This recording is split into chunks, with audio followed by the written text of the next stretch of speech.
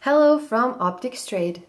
In this video we will tell you something about range-finding binoculars that were first introduced by Leica in 1992.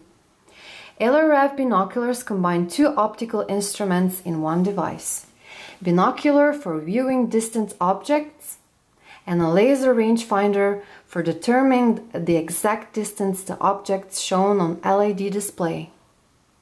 Range-finding system measures the distance by pressing a button and emitting a laser beam to receive a reflection. Basic ones offer only distance reading. A little more advanced LRF binoculars offers equivalent horizontal range, and the most advanced offer a ballistic calculation. Range-finding binoculars are also very helpful for long-range shootings where bullet drop has to be taken into account. The downside of this matter is that producing such devices with the same level of optical quality demands much higher costs than normal binoculars, and they're also a little more heavier and clumsier to handle.